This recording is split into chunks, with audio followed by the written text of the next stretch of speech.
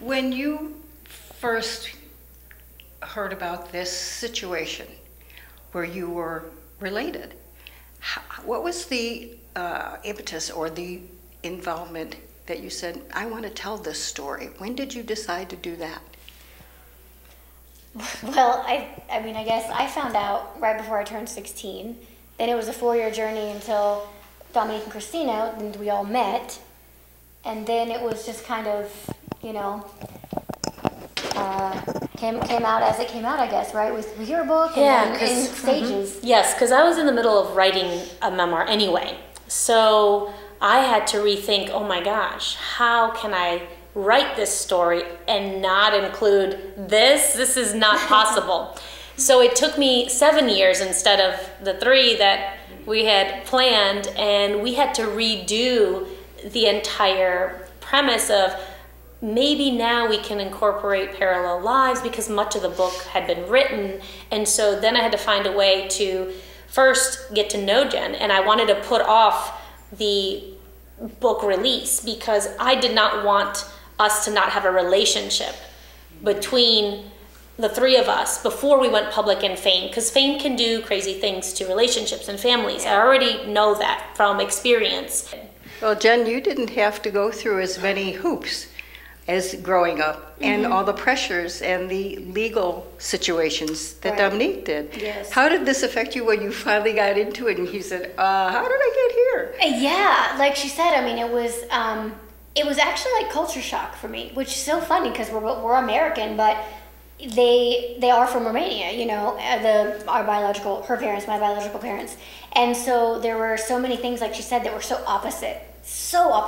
And I had never even met somebody like that. You know, I didn't know people like that. I'm like, what? You don't have friends over? You don't have, like, what are you talking about? And she spent like so much time, every time we would meet up, she would just be explaining, we would be talking about the family dynamic so that I could kind of understand, because it was there was such a gap, like it was like the Grand Canyon, you know, and trying to, you know, just how and why would they, you know, to understand kind of the mindset. And it takes a lot of conversation, just a lot of time, and it was so foreign for me and hard. And because it was, you know, I was just like, I'm just so excited I'm your sister, you know, like I just want to tell everybody. And I was like, why can't, you know, like there were just so many other things that I just was excited to have sisters, you know, like that was it. And there wasn't anything else, you know. I didn't come from that like mentality, you know. I was just, that was it, and it was kind of all on the table, you know. Well, your upbringing, your mother, Sharon, was very grounded. Yeah. And she made you grounded. Both my parents, really amazing, you know, not in the way that maybe some people might think, like there's some, you know, scholarly, educated, studied, like they studied people and read books on how to raise me. They're not like that. They're just very normal, salt of the earth, grounded, like you said, just very loving, common sense kind of people. Let's talk a little bit about the movie making itself. Dominique, of course, your life is lived on videotape. I mean, you were on television and taped from the time you were 7 years old. The wonderful thing that you uncovered is all of the video of you as an athlete, Jen, and having that really shows the nature versus nurture part of the competitiveness, the talent that you both have. When you were looking at the video, you were given access to everything, and that your eyes must have lit up, and you said, I hit gold on this. So I found out about Jen and Dominique's story about 2 years ago. So it was brought to us by a member of our development team, and we kind of, when we were looking into the story, it was really kind of the features and news articles that had come out around 2012 when Jen and Dominique went public with the story for the first time. So it was quite a lot of how the story was covered in the past was quite tabloid-y, I'd guess, and it hadn't been kind of, no one had gone into the depth of a 100-minute film. So that was really the kind of appeal for us. And then I think Jen and Dominique had had a lot of offers before to tell their story, and I think it was just the right timing. And they'd seen my previous film as well, so I think a lot of things came together. Yeah, I was very fortunate to get onto it. You idolized this person for so long, and your mother very casually tells you what your last name really was. Yes. And you didn't expect it. And she No, was so of course calm the not. way she did. She sat on that secret for a long time. Yes, they did. And even though, like I said, that's very out of their character, it was definitely the right decision at that time for them. But finding out, yeah, it was just a shock. It was oh my gosh, all the emotions and feelings. And then, like I said, at the same time, just I was drawn to her. We looked alike, we liked the same things, and as a kid that was really important. At like a 7-year-old, it was like, nobody looked like me, and she likes the same things as I do, and we're both small, and like all these things that sound superficial, but really big deal as a kid. And so I was drawn to her. I think the thing that amazed me about that was Sharon was holding the information back from Jen because she didn't want it to, because she was still very young. Yes. But then in the interviews, they also said they didn't do it because they didn't want, Dominique was in her prime in terms of gymnastics, and they didn't want it affecting her. So they were thinking of Dominique as well as Jen, which I thought was amazing. Hero. Yeah. Sharon is the real hero of this. Yeah, I always say that. My parents are the heroes, definitely.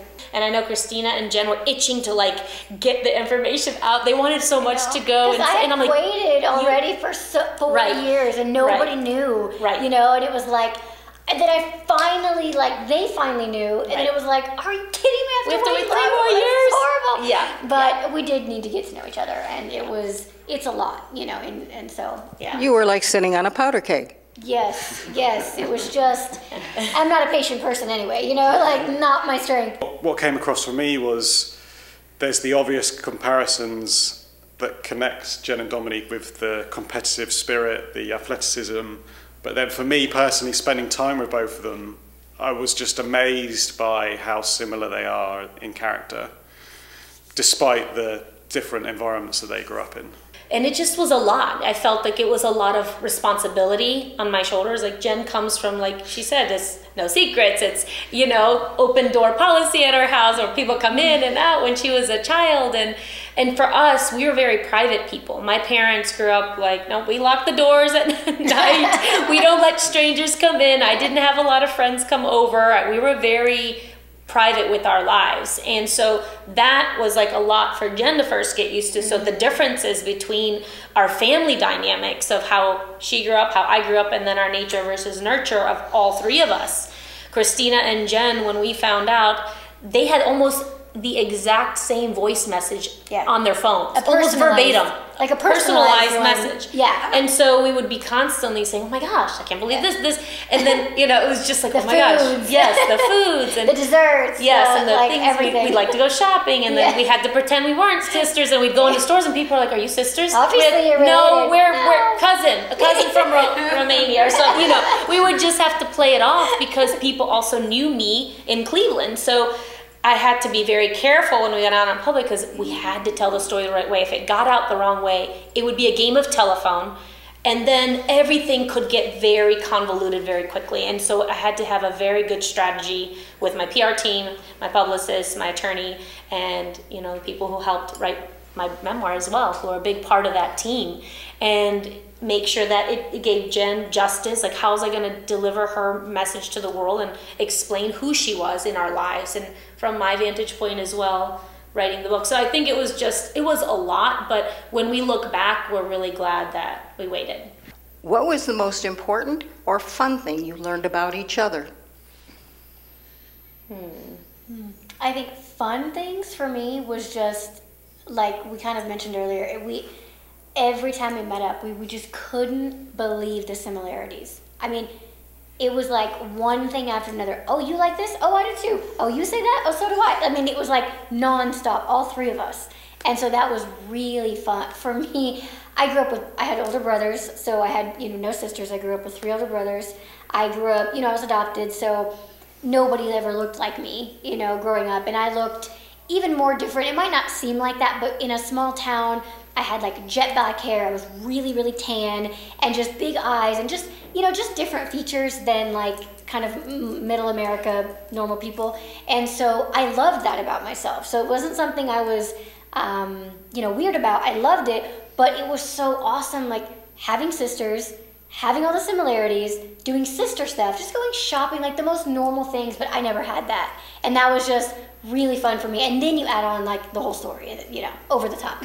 That would be for you? Yes, I think the shopping and the eating, we love Yes. food and desserts and chocolate. So Can't tell what we love, right? I remember Christina and Jen specifically saying, we have an extra stomach when it comes to desserts. Yes. And I'd be like, you're my kind of people, right? So it was just the fun things, because I had to be withheld from food for so long. So the fact that we could all enjoy food because my dietary restrictions and gymnastics, and just having these extreme measures that I had to be careful for, but you know, being able to enjoy it with my sisters is always a fun thing. We love food. So food is a great topic of conversation.